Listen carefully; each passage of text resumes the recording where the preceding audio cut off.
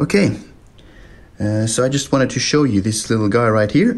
It's a homemade Raspberry Pi laptop. It's in this waterproof and dustproof case box thing. There you can see the Raspberry Pi. And of course there's a lot of mess inside here, but yeah, we'll take a closer look at that. So it just opens up like this, and here it is. This is what it looks like. One problem that I had to solve was the screen. There's nothing to hold it in place, so when you open it up it just goes backwards like this, and it's very hard to use a laptop that way.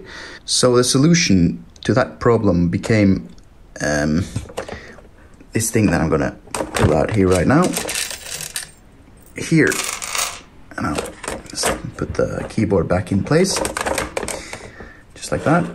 I was kind of lucky when with the size of this when I ordered this keyboard from eBay, and it just happened to just fit perfectly in to the size of the box. But unfortunately, there's not enough space for everything to.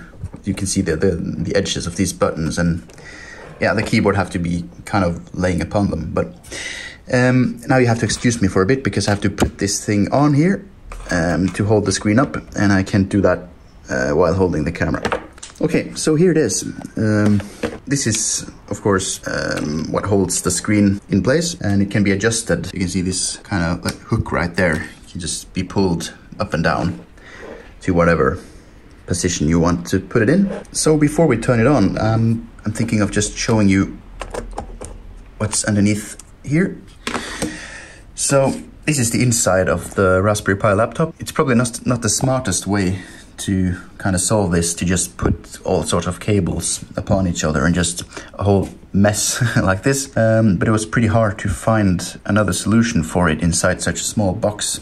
I mean, there's kind of almost just enough space for all this inside here, and so I had to, yeah, tape it in place and glue it and whatnot. So it's powered from a power bank right here. So the operating system of the Raspberry Pi, as we all know, is held is being booted from SD card, micro SD card.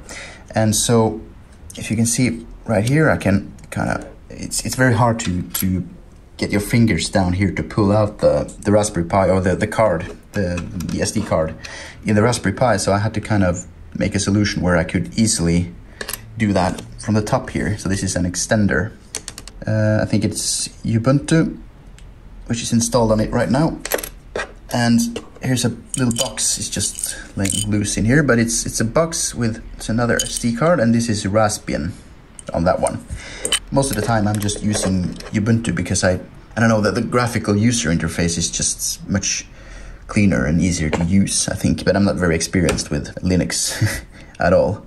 Okay, so I'm just gonna put this one back in, and we're gonna try to boot it up. Just gonna check the battery.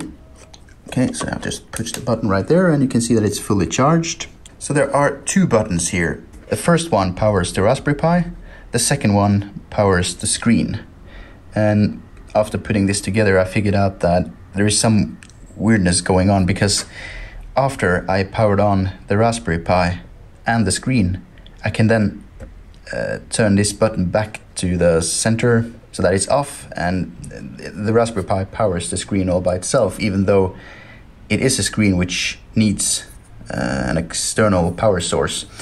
I don't know I think it's down to this, because this is a touch screen. So I think it's down to the touch screen cable going down here. So, and this is of course audio out, or sound, so you can plug headphones in there or whatever. This is where you can put the charger in like that, and it's gonna charge. Weird thing is that it can't be used and while charging. It's very weird. I'm gonna show you that later, but it keeps powering on and off and behaving very strangely. Okay, so let's turn it on. So it's the Raspberry Pi and the screen, and then yeah, so there it is. That is the familiar Raspberry Pi boot screen. So there you can see Ubuntu. So it takes a while to boot it up. I guess that's just down to it being a Raspberry Pi, and it always takes some time to do, but I guess it's coming now. One thing that I forgot to say is that this button, you can see it has two positions. This one is to power the screen, and the other one is to charge the keyboard, actually, because this is a wireless Bluetooth keyboard. There is a tiny little cable right there, and it can be pulled up through this hole and inserted into the keyboard so that it can charge from the power bank.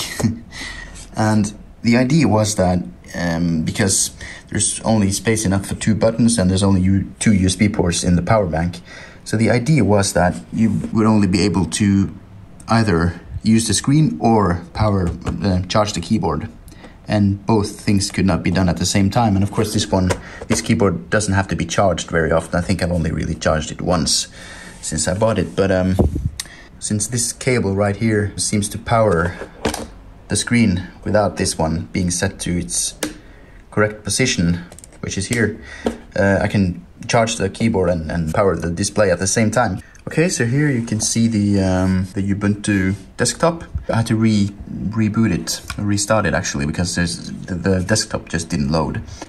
Never happened before, but of course when I set out to start filming this thing, of course it decides to just fail. But anyway, here it is, and you can see the screen resolution is kind of low, but I guess there is probably some sort of settings for that somewhere in here. I haven't figured it out because I just recently installed Ubuntu on this thing and I don't really have any experience with it. But there's a web browser here, and which is Firefox, and I guess this is the button you push to get to some sort of apps gallery. And as you can see, it's a touch screen, so it's very nice and easy to navigate.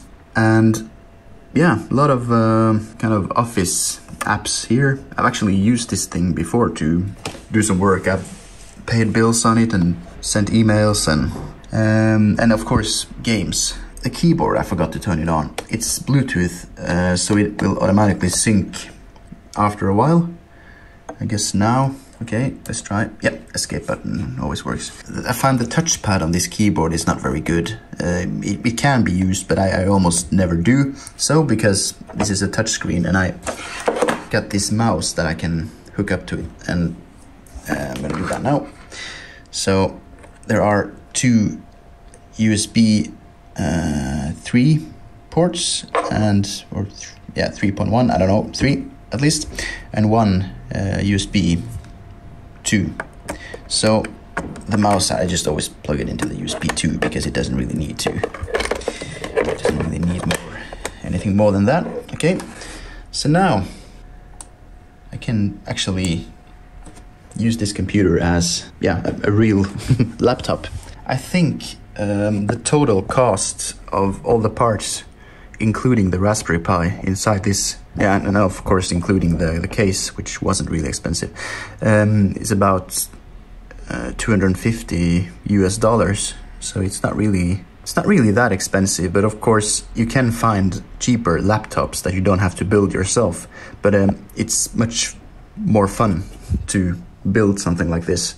So it is connected to the internet, so I can go to, for example, youtube.com. I've also actually managed to watch Netflix on this one. So to take a look at inside the box again, I can maybe try to give an explanation of what's happening here, even though it may be very obvious. But there's of course this display, which is just, it's not even glued to the case, it's just taped.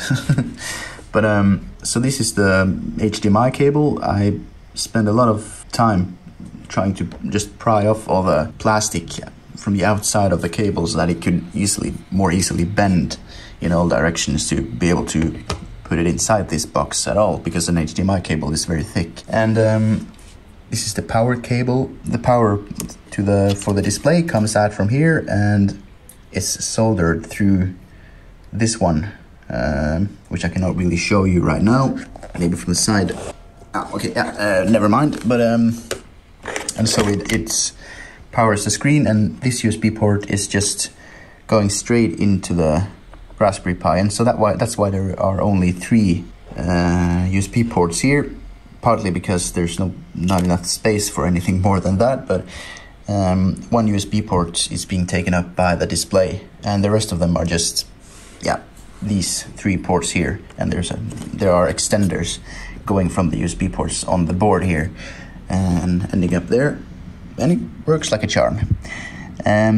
You can also see there's a fan right there. It's not attached to anything. It's being held in place by all these cables. This cable supplies the Raspberry Pi with power, which comes in down there, you can see, right there. And this is the HDMI, of course, because that is the thing. The Raspberry Pi, at least the Raspberry Pi 4, it uses a smaller version of an HDMI cable, so you need an adapter for that to work. And I think they made it that way because 2 normal sized HDMI ports would not fit on the Raspberry Pi, I guess. The Raspberry Pi, as you probably know, it also have a network port, and I was originally thinking of putting a network input, like network port on the side here. That's why this whole that's what it was made for originally. But there was not enough space to be able to do that, and so this computer can only be used with Wi-Fi, but it works very well. I was also thinking of putting a speaker into this box, because of course the Raspberry Pi does not come with a built-in speaker. So you can see here's another one, input for headphones or whatever. So there's a splitter inside here, and the idea was to put a speaker somewhere in here and plug it into here, and so that you could choose between headphones or just a built-in speaker. But there's not enough space, so it can't be done. Okay, so now I'm gonna try to swap the micro SD cards and try to boot it up from Raspberry Pi OS. So after a while, when turning it off, once this no signal message pops up, it can be turned off. Okay, so now Raspberry Pi OS micro SD card is inserted, and Raspberry Pi OS is the OS I've been using most of the time on this computer. Okay, so this Raspberry Pi OS will ask for a password, so I don't know if it doesn't find the keyboard. Sometimes you have to turn it off, on and off, and it should find it automatically after a while. The thing is, if the keyboard suddenly stops working, there is no way to log into this thing because there's no soft keyboard or anything here that you can use. That's also probably one downside. But of course you can configure Raspberry Pi OS to just boot right into the desktop so that you don't have to log in, but I don't know why I chose this. Okay, so I still haven't managed to make the keyboard work with Raspberry Pi OS. I think it's because since I installed Ubuntu on the other SD card and connected the keyboard to that, I confused it, so it thinks that now this is another computer and it won't connect because it's another system. But I don't have a USB keyboard, by the way, which I can just plug in. But I have this one, which is another wireless keyboard, but it's not Bluetooth, as far as I know at least. It has a USB thing behind here, which I can just... So now it's working. As you can see, if I click the buttons, I can now type in my password. Okay, so I certainly need to find a way to make this work in the future. It would be much easier if this keyboard wasn't wireless, but it's really hard to find a keyboard which isn't, especially at this size. But anyway, this is Raspberry Pi OS, and as you can see, there are a lot of more stuff going on here, so I've been using this a lot more. This one, for some reason, it's having problems with the Wi-Fi. And also, as you can see, or you can't really see because you don't know what the time is, but I can show you, it's daytime. This one shows that it's afternoon, late afternoon, and that is because the Raspberry Pi don't know what the time is because it does not have an onboard clock. That is something I have ordered many months ago, but still not received. The problem about the time not being correct, I guess that is the reason why it won't connect to the Wi-Fi, or at least the web browser might be facing problems if it sees the system time is different from what the time really is. One thing you probably have noticed now while I've been talking is Windows 98.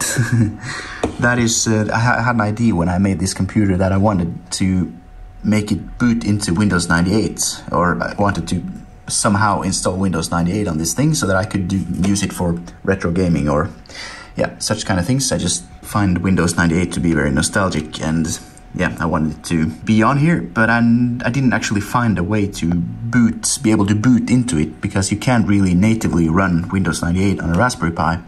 And I have seen people finding smart ways to solve this on YouTube, but I'm not as smart as them, so I can't do that. But I figured a way to install it in DOSBox, so that, okay, I'm just gonna plug the mouse in so that I can use it, so that I can run Windows 98 like in DOSBox, like yeah, guest system, or yeah, emulated. And as you can see down here, you can see the temperature of the CPU. It really helps to have a fan cooling down the CPU. Usually it would be at maybe at least 60 degrees Celsius right now. We just have to wait for Microsoft ScanDisk to complete. I guess I just didn't shut it down the correct way last time I used it. Ah, look at that. So here you can see it's, I don't know what's your network adapter. Yeah, okay, never mind. I don't think the network is working inside here anyway. So this is one of the problems that I'm having. I can't, now the mouse is locked inside here and I can't release it. Because you have to actually push Control F10 to be able to do that. Problem here is that it doesn't work. When I push the FN button and F10, it's not releasing the mouse. So I'm stuck in Windows 98 right now. It isn't the worst thing to be stuck in, but of course you can't turn it on or turn it off. Okay, so Windows 98. There's nothing in here right now, so there's not really much I can do, but yeah, I'm just gonna shut it off and see if it releases my mouse so that I can continue to use Raspberry Pi OS. Yeah, so I don't know if there's anything more that I haven't showed you now on this computer. I guess we've been through it all. If there's anything more you're wondering about, maybe you can just leave a comment down in the comment section and I can answer them. But yeah, that's it. My homemade Raspberry Pi laptop.